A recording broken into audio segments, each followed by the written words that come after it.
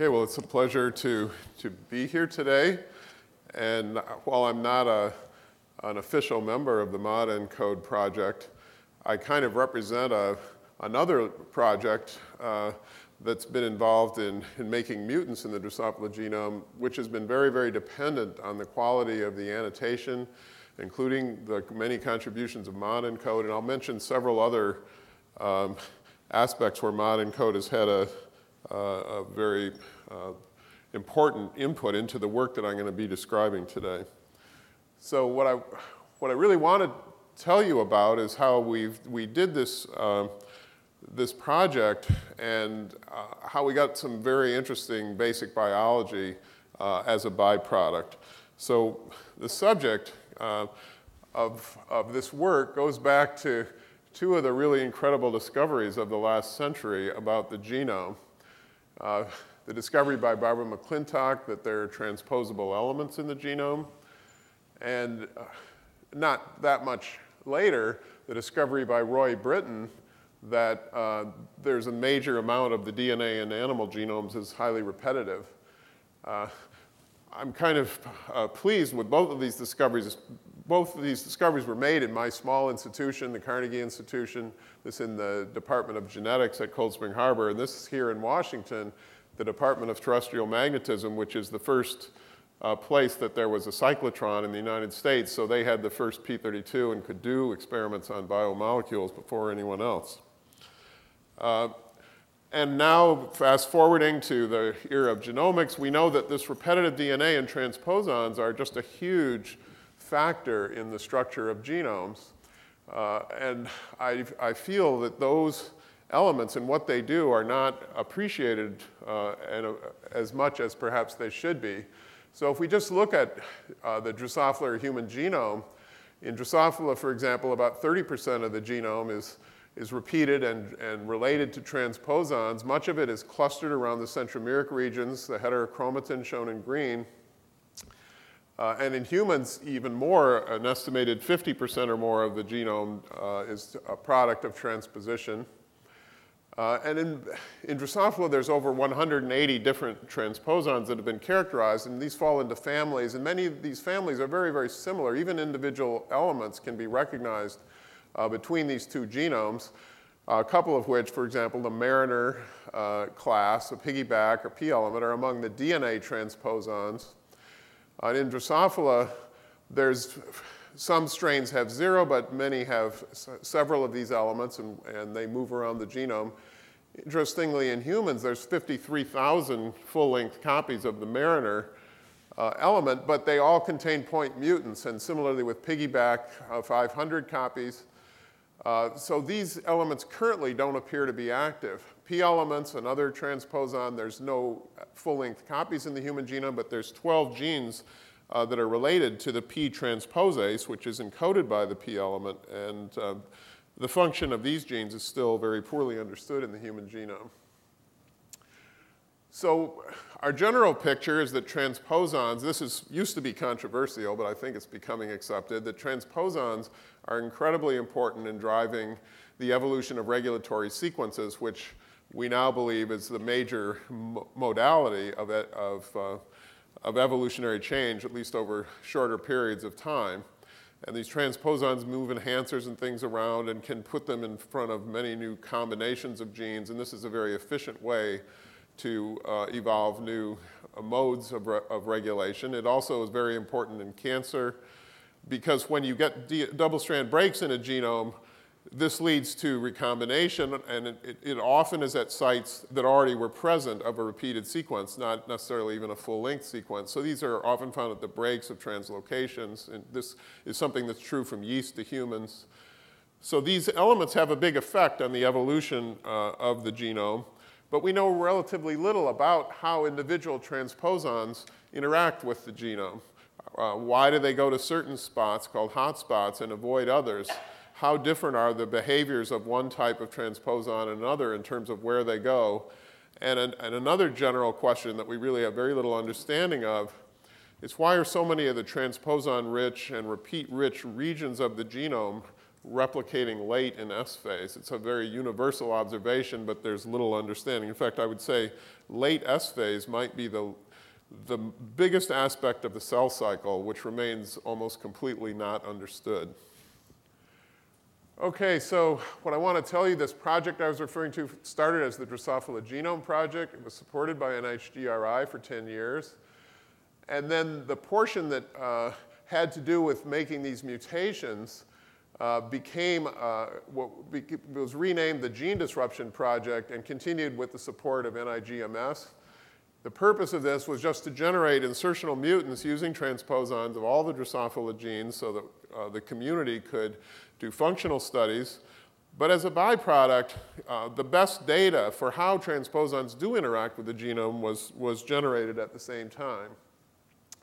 And that's because we used a very simple paradigm. The kind of mutation that we were interested in is just having one transposon in the genome. It's very hard to understand how transposons move around in the kind of their wild state, where there's multiple copies, defectives, intact elements.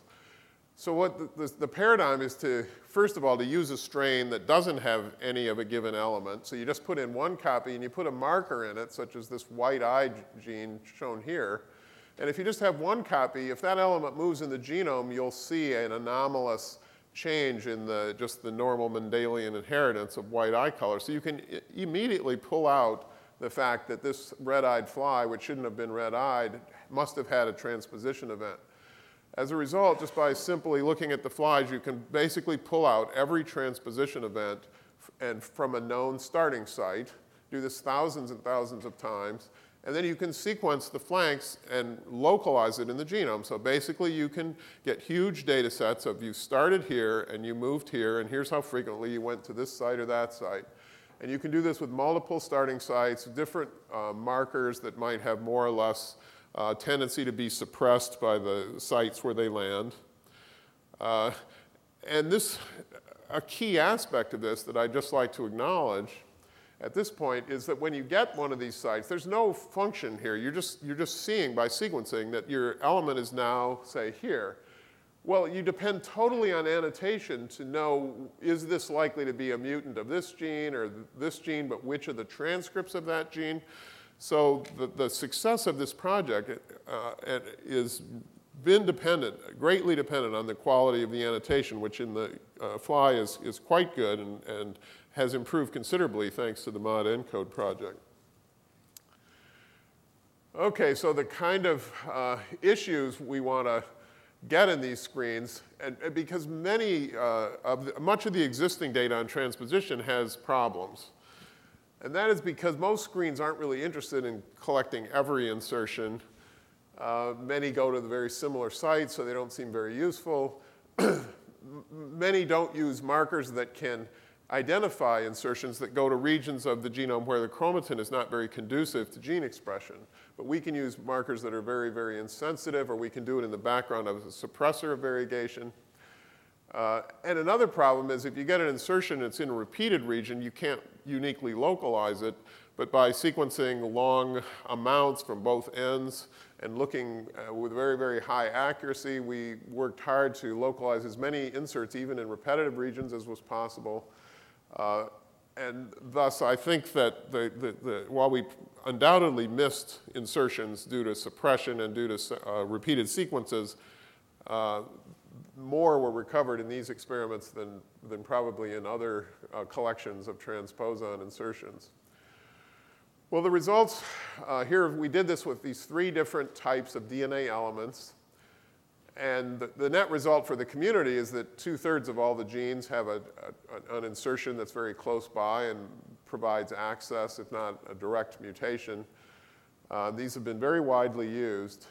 And the remaining, our current strategy is just now we have FIC31 sites in these insertions, and these allow you to swap in DNA at the site of the insertion, which allows you to go to the rest of the genes basically by homologous recombination. So what I'm going to focus on is the site specificity of these 3 transposons using these databases collected as I described. And first I'd like to, and what you're going to see is that each transposon actually is a unique entity that interacts with the genome in a unique way that's quite different among the transposons, and that knowing this is actually rather useful if you're interested in using transposons to engineer genomes. And many of these transposons will work in just about any genome that you put them in. So our Mariner class element called Minos, here's a description of its transposition mechanism. It integrates at TA sites, but there are many of those throughout the genome, obviously, and it functions widely in organisms from Siona to Clostridium.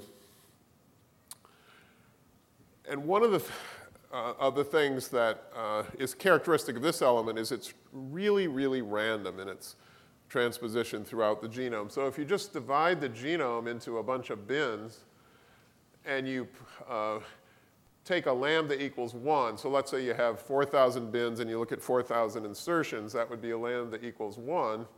And pure Poisson distribution would suggest you'll have, what's shown in this yellow bar, an equal number of zeros and 1-hit bins, et cetera. And what you see is that the Mariner class element is very, very close to the yellow. So it's just a little bit less random than a Poisson distribution. And now we just contrast this with what I'll be describing next, which is the piggyback and the P element, where you see that they're very, very different. There are very many more still unhit bins, and there are many, many more hits with multiple hits out in this tail, showing the non-randomness. So the Mariner, however, is a really random transposon. So if you're trying to saturate all the bins, using Mariner is a very good choice. You're really only falling off slightly from a Poisson distribution, which would be the best you could do. And we can look to see what is non-random. Why isn't it exactly like Poisson? And what you find is a kind of a simple and interesting explanation, and that is most of the cold spots, or the regions that Mariner doesn't hit, are polycomb group regions. And this also is something, of course, that the modENCODE data helps you localize very precisely, and then you can see this correlation even better. So here's the most famous such zone, the ultrabithorax complex.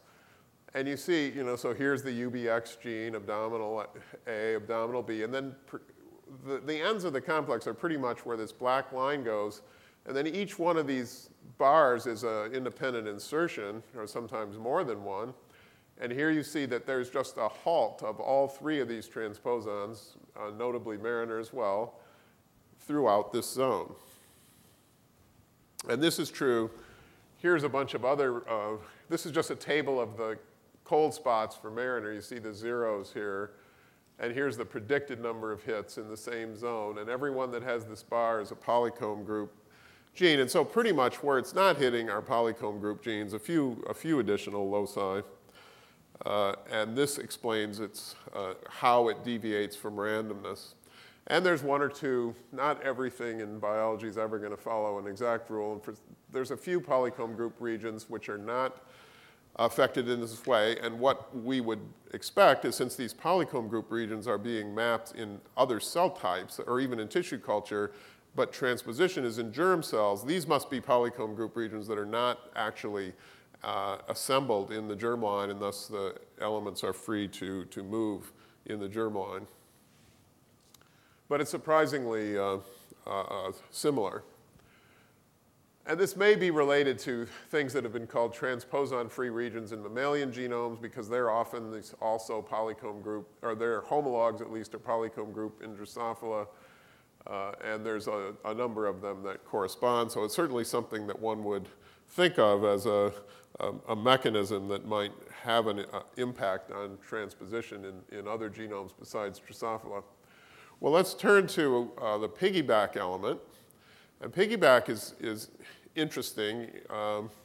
It goes to a TTAA site, so it has a specific target site. Here's its transposition mechanism.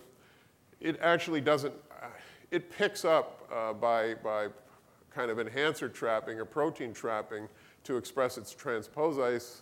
So it depends on where it's located, where it's transposed. This is the element that has been domesticated and drives things like DNA elimination, in a number of organisms that do this process. It's a very widespread element. And it's not nearly as random as Mariner. Like the P element, piggyback likes to go in genes and 5' ends more than in non-genic regions. And what the interesting thing so we calculated from our data all the hot and cold spots for this element. So here now you see these are cold spots. You see all the zeros here in the piggyback column, and this is predicted by the size how many should have been in there. And the thing that was surprising about this collection is that the types of genes that are in these cold spots seemed non-random from kind of a gene ontology perspective. There was a high enrichment in like membrane proteins and receptors. And then in the hot spots, there seemed to be a greater than expected number of genes involved in neural development and behavior. And so what this made me wonder is whether this ancient transposon has, in a sense, evolved in its site specificity to target certain classes of genes, presumably by the way it interacts with certain types of chromatin or transcription factors, that might allow it to provide less deleterious interference with its host, and maybe even to, under conditions of stress, to hit genes that might provide beneficial variation to allow survival. At least if you were interested as an evolutionary biologist in such an idea, I would strongly recommend looking at piggyback rather than some other transposons. Well, now I want to turn to the Drosophila P element, because this element has a very interesting history. It's only recently been in the Drosophila melanogaster. It's a horizontally transmitted.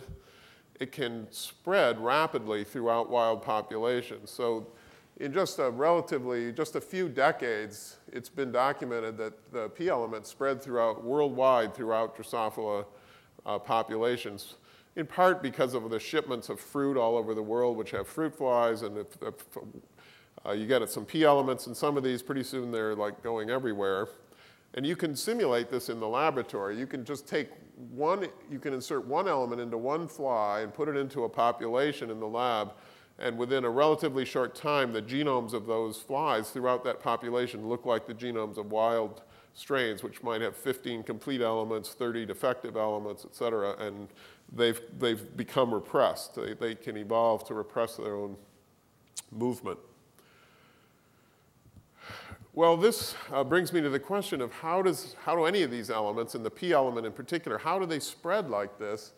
Because cut and paste DNA transposons have a problem in that, when they move, if they moved like in G1 from one site to another, there would be absolutely no increase in copy number. So various mechanisms have been proposed for how DNA elements can increase in number, like in that experiment I described. One is that if they can limit their transposition until after they've replicated, then now you have a homolog where it still has a copy of the element, jump somewhere else. This double-strand break will invade here, and it will repair the whole element back in there. So now you've gone from basically 1 to 1.5 copies. However, if you also, by chance, jumped into a region of the genome that hadn't replicated yet, and now a replication fork comes along, you'll now have achieved replicating twice in the same S phase, and so that gets you another half of a copy, and you can go from 1 to 2 copies. However, this has mostly been a theoretical idea because it hasn't really been shown the extent or the mechanism by which such events could be programmed by a transposon. This is known to happen and has been thought to be the major mechanism for P element copy number increase. But again, how would the element know when it's in S phase? That has not been really understood. So another thing that's striking about P elements and that was frustrating in our project is that they have a very strong, not just a promoter preference, that's been wonderfully useful in terms of manipulating genes, But they have a very high degree of hotspots, and they don't go randomly throughout the genome. They were the lowest curve on that saturation curves that I showed you. And in fact, so this shows you how strong their promoter preference is. Just plus or minus 100 around the promoter, the enrichment is, for p elements is 16-fold. And even plus or minus 500, it's still substantial compared to these other elements. When you look at the list of the hotspots shown here, there's no obvious physiology or logic to what they would be, and they've resisted all attempts to explain why these genes were hotspots. They don't correlate with, well, here's one idea early was that they correlated with transcription in the germline. This was like open chromatin in the germline, and that's what they were going to. Well, when we could actually measure expression levels in the germline, here's a plot of the correlation between germline expression and p element targeting, and as you see, it's virtually 0. However, thanks to the modENCODE data, I noticed a very striking correlation beyond the promoter correlation that suggested a lot of interesting answers to some of the questions that I just raised. So what I plotted here is the modENCODE ORC site. This is replication origin data from Drosophila cultured cells, and here's insertions. Now there's a lot of overlap between ORC sites and promoters, and this is not unexpected because some of the same transcription factors that activate genes also activate replication origins. And we know from studies of developmental biology that in a tissue, often the most abundantly expressed genes have origins right near their 5' ends, and that actually are very close to the promoter. However, these correlations for the ORC sites were actually looked a little better. Like here in this set of 5 inserts, there's an ORC site, but there's no promoter, at least no known promoter. Maybe that's a poor annotation, and eventually there'll be one there. But consistently, we seem to see a better correlation with ORC sites than promoters. Another, and one of the ways you could see this is if you plot there's quite a few of the promoters, or both promoters and ORC sites. If you plot promoters that have multiple P inserts, then more and more and more of them in a nice correlation are ones that have an ORC site as well as a promoter. And remember, because the data is coming from tissue culture cells, we would assume that a few of these, the fact that maybe the correlation isn't to 100% could be just because there's differences in the replication of a germline cell and a tissue culture cell. Okay, but I think the thing that can hopefully convince you that ORCs are more relevant than promoters is shown on this side, where I've compared the degree of enrichment of p element insertion in various classes of promoters with and without ORCs. So if you just, first of all, if you just look at ORCs all taken together or the ORCs common to all 3 cell lines, you get higher enrichment than if you just take promoters taken together. And if you have ORCs that are at a promoter, you get over 50-fold enrichment, which is a lot of enrichment. And then perhaps the most convincing of all is if you take promoters with ORCs, you get a very big enrichment, but promoters without ORCs are almost unenriched. So we think that that P elements literally recognize replication origins as their target sites. And this can explain a number of factors that were never really understood. Like another interesting factor about P element site specificity is they absolutely don't want to go into genes that are tandemly repeated, like the chorion genes, things that are tissue specific, often clustered. And this type of gene, like here's some one of the cuticle protein clusters, this CPR cluster. It's got lots of promoters, but there's no ORC sites in this region and also no P insertions. And when you do find, so here's another one of these clusters, a UGT cluster, that many promoters, only 2 of which are ever hit, and look, those are the 2 that happen to have an ORC site also. So there's a lot of data of this type, which I'm not showing you, that further reiterates this. P elements seem to be recognizing promoters, and it can explain many of the facts that we observed previously on P element specificity, and it also coincidentally tells you that tissue culture origins are, at least 2/3 of them are probably used in germ cells. Well, this can potentially provide a mechanism for this connection to S phase that I was talking about that is so important for the propagation of these elements. So if a transposon is inserted very close to an origin, then because origins are assembled in these pre-replication complexes, which have unique collections of proteins, as long as those pre-replication proteins are there, you can just postulate that inhibits transposition.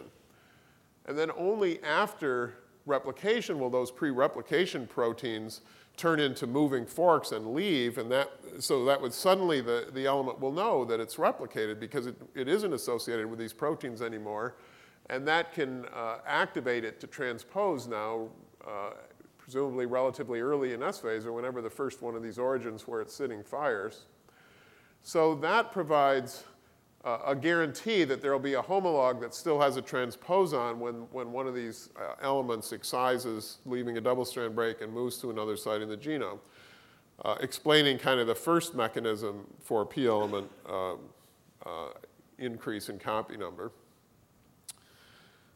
Now, another interesting possibility about this is it might also provide a mechanism for replication timing. Because if the P element interacts with these pre-replication proteins, and it might have these two choices, say, because it likes to go to origins. But if this one is already fired, the pre-replication proteins will only be at this one instead. And so that would allow it to go to an origin that had not yet fired, which means that it's going to still be replicated later. And thus, that will allow the second copy. This copy will be doubled by repair, and this copy will be replicated again. So that means that now this element could take advantage of both mechanisms to maximize its copy number increase. However, there's one kind of Achilles heel to this strategy, and that is that every S phase, the transposon would be going from an earlier origin to a slightly later origin in S phase, the later timed origin. And then the next round, this one wouldn't start until the later time. So the only ones left that hadn't fired would be even later in S phase. In other words, it would provide a kind of fundamental push of transposition towards later and later in S phase.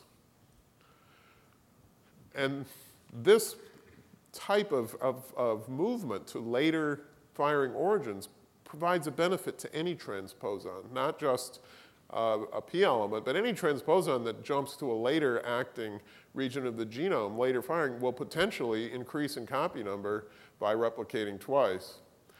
So I think this could be it's a very, very simple, but it could be a very fundamental connection between repetitive DNA and late S phase, and could explain why there's this big collection of transposons that we find in late replicating regions. Rather than the transposons causing the late replication might attract intrinsically mobile elements for their own selfish reasons.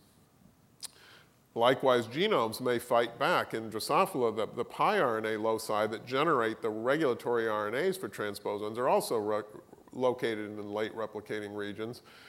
They might be there almost like traps, knowing that the transposons are going to want to go to those regions. They can now start making RNAs that will slice up their transposase messages once there's some copies in these loci.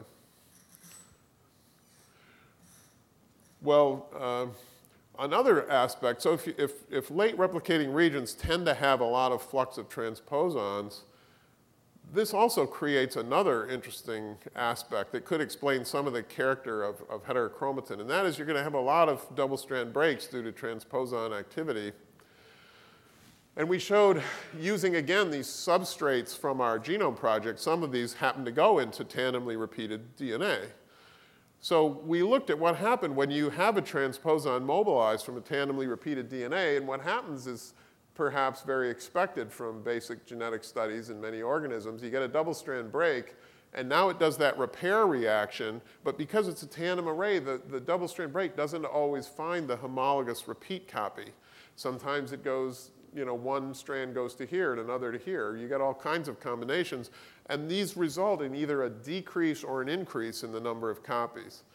So we think that this flux of transposon activity within any tandem repeat that's in a heterochromatin will tend to expand or decrease the arrays, thus allowing these things to balloon to large size if there's any selection for them to do so. So I think this provides at least a reason to think that you would have a lot of tandemized sequences in heterochromatic regions with a high flux of transposon activity as opposed to other sites in the genome. And indeed, you see transposons inserted in many of these regions, including in single copies of some of these sequences.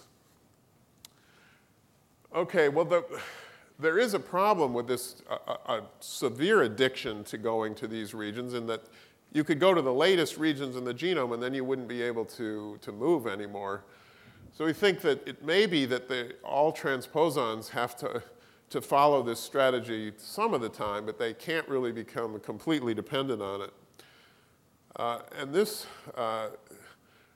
suggested an interesting idea for a phenomenon that's been seen in many transposons called local transposition.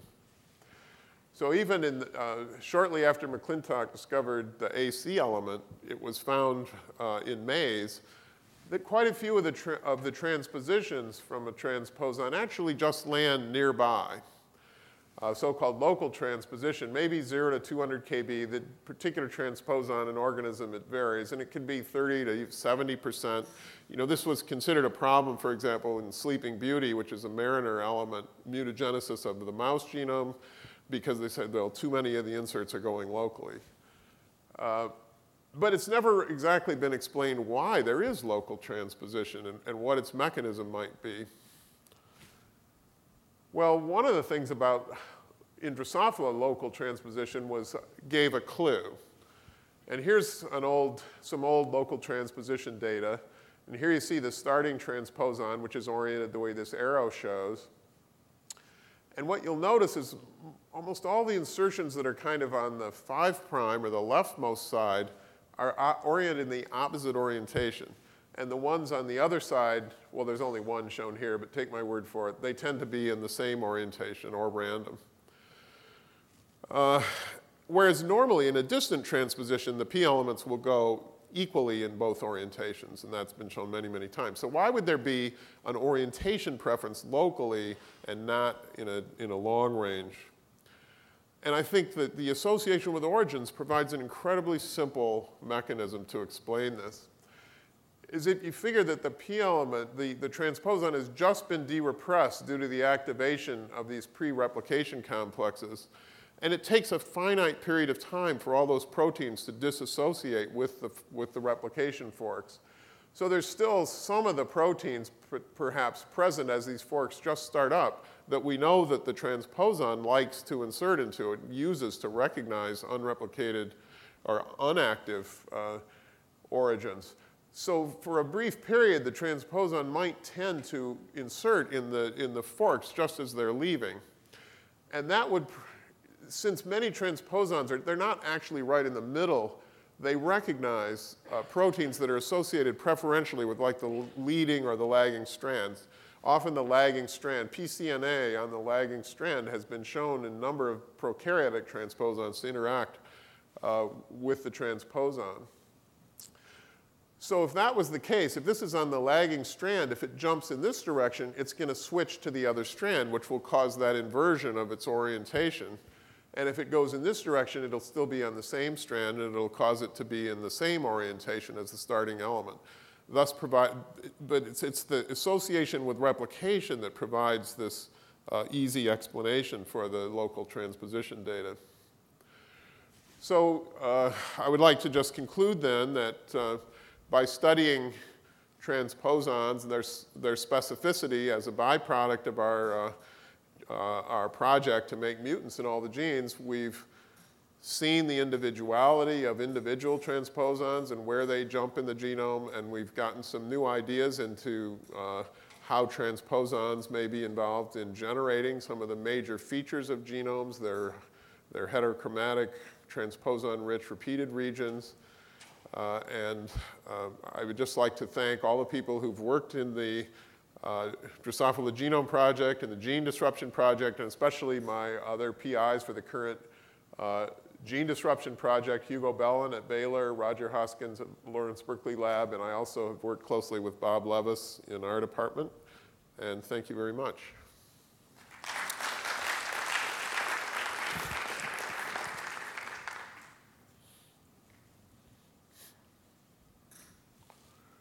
Allan, those are some really nice models there, especially tying it into replication. I'm wondering if you've thought if there could be another layer of control in the transposons influencing replication. So if we get rid of the replication licensing mechanisms, we see that re-replication specifically occurs in the heterochromatin, and the transposons around piRNA clusters and several others are specifically much more over-replicated than the rest of the repetitive sequences. Well, I think that's an extremely interesting observation. I think there's probably more than one potential mechanism to explain that. I guess you're suggesting that maybe the transposons are carrying replication origins within them, or some other. I mean, there's certainly. I think that the evidence is a lot stronger based on this, that they can interact with origins. Maybe they can interact in a positive as well as a negative way. I think it's a very interesting initial observation that could lead to a mechanism, I think, with some further study. Oh. Yes? So, very good talk. I really enjoyed it. A few questions about the transposons. First of all, do you think that these transposons could potentially be the origin of things like some of the hotspots we are observing for sort of the DNA binding? I mean, they could kind of, a sort of transposon hotspot could give rise to kind of a binding hotspot for lots of things?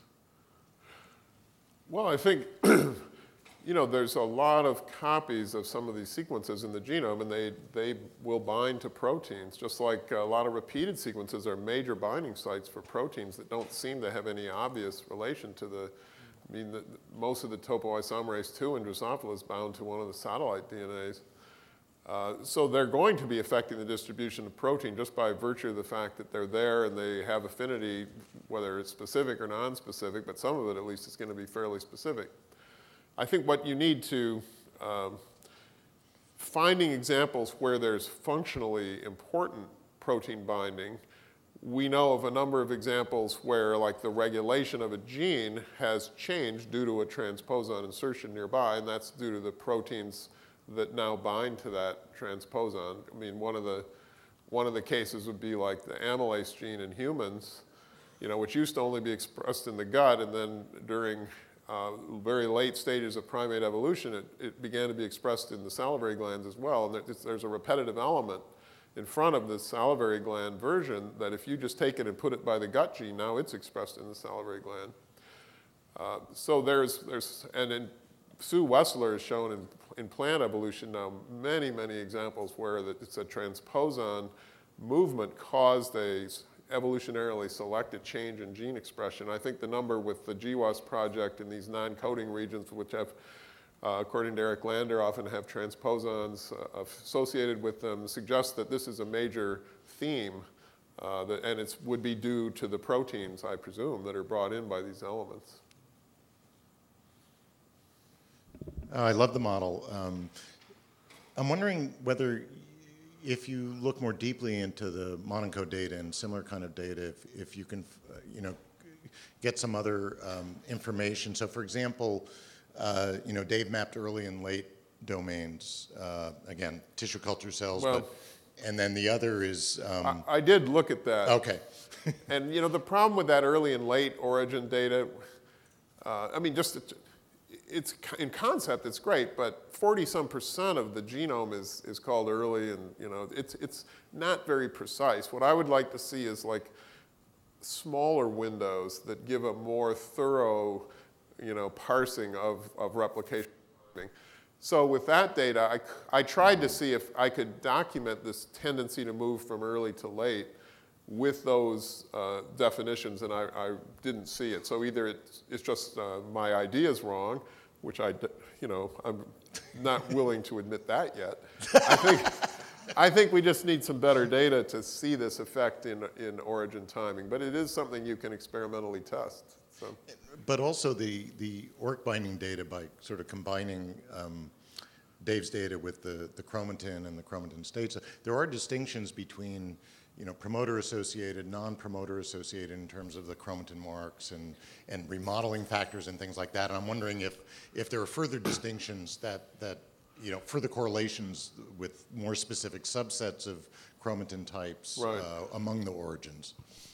Well, it's possible, but a lot of this work was done before all that data was out, and I did the best I could downloading various data sets, but maybe with the assistance of some of the experts here, I could do a more thorough job. But I do have to just give a plug. I mean, the quality of that ORC data is absolutely superb, or you would never get a 50-fold enrichment for something that's completely a completely different paradigm. Yeah. So I think hopefully that's just a sign of the quality of all the modENCODE data, but it's really fabulous. Has there been any correlation between transposition sites, either general or local, with high-C data? Not that I'm aware. I mean, again, you have this problem of what cell type, and are you really looking in the right type to make it? The correlation might exist, but unless you get the data, ideally maybe genome, germline kind of data, you might miss it. So, and it might be missed because I haven't focused very heavily on high-C data in my analyses of this transposition data, and it's all public, but I just don't know how many other people really try to make these kind of correlations. So. I found that model very attractive for integration at local sites being associated with replication origins. Could that potentially be an explanation for local hopping in well, that's DNA the model. I mean, I think, I always tell the people, like, in my lab, you got to have a model. You can't just work on something and not have some hypothesis, no matter how absurd. It's better than nothing. So these other transposons. I think this, I don't know of a better working hypothesis for local transposition, but if someone can put up a better one, then I'll shift to that one. But I think this one has a lot of attractive features that, based on what we know, it explains kind of the distance and the fact that they're really clustered in close, and that's where the proteins would still be most like an unfired origin, and the orientation effect. So we observed that if we build a P element that has an additional repetitious element in it, in our case we're interested in 1360, that we see preferential insertion of those elements then back into some of the heterochromatic or piRNA-associated loci, for example, at the base of the second chromosome arm and telomeres 2R and 3R. So we're wondering if there is any tendency of those elements to interact with the associated proteins in the germline. Do we have any evidence as to whether the P element itself interacts with some of the proteins that you would find in an origin replication complex?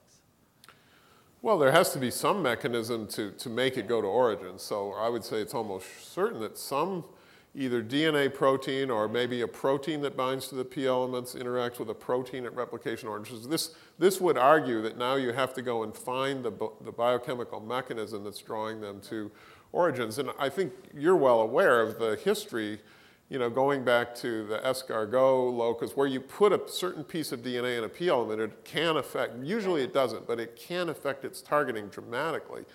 So that you can get a preferential insertion in a certain region upstream from escargot by having that same region there, suggesting there's a protein that binds that region, and then protein-protein interaction tethers this replication complex preferentially to that region, so it'll insert somewhere nearby. And I think that could possibly explain some of the observations you just made, which others have seen. For example, the only P elements to break that polycomb barrier in bithorax are P elements that contain pieces of UBX. So something about having a piece of UBX allows them to get through the polycomb screen and to insert into those types of regions. So there's definitely effects like that, but they're relatively rare. Most pieces of DNA you put in P elements don't affect their targeting, and we've Yes. looked at that. So, Yeah. So you don't well, even have in this study, we had like at least 7 or 8 different structural elements, and you can compare the different Right. distributions. They all hit the same hotspots, et cetera. Okay, but you don't have a favorite candidate yet. Excuse me? You don't have a favorite candidate in terms of the proteins that might be involved. It's really, I just haven't, I don't have a good enough idea to favor one over the other at the moment. I have a very different question. Do you have any idea where the P element came from 50 years ago? Yeah. I mean, it wasn't my work, but what people have shown is that there's a group of Drosophila called Drosophila willistoni, and you can tell by looking at the transposons in a genome how long they've been there by comparing the sequence variation among the different elements. That's kind of the archaeology of the human genome. Transposons have been beautifully worked out using that approach. When you take the P element in Drosophila, in wild strains, they're virtually identical. You know, there's maybe 1 nucleotide difference or something, but in Willistoni, they're 30% identical, but they include the same sequence as the one that's in the Drosophila. So and then there's a big phylogenetic range in between that don't have these elements. So, you know, it's very hard to say otherwise than that some mechanism, some mite or virus or something, or, you know, renegade, somebody who was injecting DNA before, you know, we knew about it, that somehow that element from that group, maybe not Willistoni, but one of its very closely associated species, got into the melanogaster germline. We know that if you do that, the element just jumps right into the chromosomes. And and then it'll spread by the mechanisms that I proposed or others. And so we now have world populations. And this has actually been documented repeatedly with some types of elements. That there's an ability to do this horizontal transmission. And is there any evidence for any sort of rapid selection or subspeciation as a result of this? I think this happens a lot more often than people realize. You know, it's not the only element that has fairly recently come into the Drosophila genome. I mean, the I element, which is a non-LTR retrotransposon, not even the same category, active elements have only recently been in Drosophila, but there were some old defective elements in the piRNA loci that presumably had been keeping these things under control for years. And now just recently, that seems to have broken down, and now you can get in wild strains ones that have active I elements. So I think transposons are in a constant state of flux in terms of their regulation and how active they are, and even due to horizontal mechanisms coming into the genome, maybe going extinct. And that's partly why, you know, the heterochromatin to some extent is like the immune system of the germline. It has all these old transposons that used to be there, and as long as there are piRNAs being made to those, they can't be reinfected.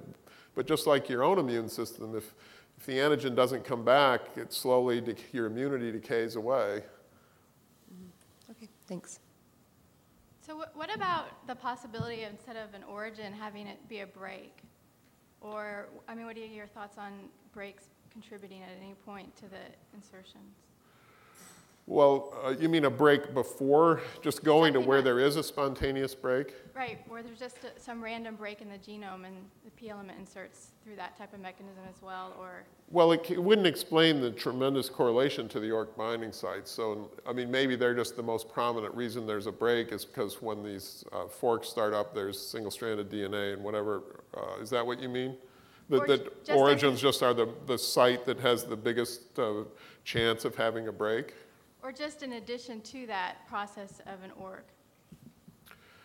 Well, you know, not every insert is at one of these sites, so until we can map them in the appropriate cell type, we don't know. Maybe that's another class, and I think the local jumps are a little bit off from the origins because they can jump up to 100 kb off to one side. So I think there's going to be a class of transposons that are not precisely at ORCs, but I think you'd have to almost start to go into in vitro. You know, there is an in vitro P element transposition system, and that would probably be the best way to test that. And, you know, transposition is a reaction that you can really reconstitute in vitro, and many prokaryotic transposons have just been, the biochemistry is just gorgeous, and that's why those mechanisms I showed you have been very well worked out.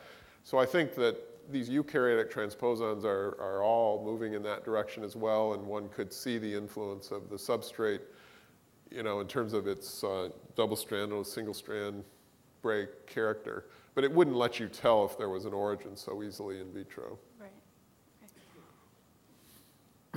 If Willistonea has had these elements for much longer, does that mean that Willistonea also has some natural defenses against them? Do you see such evidence? I couldn't understand your question because he was saying that we have to move on. I can skip it, but it's Okay. about natural defenses. We in need to move on to Willistonea. the panel discussion now. Thanks, Manolis. Sorry. So, I'll ask you.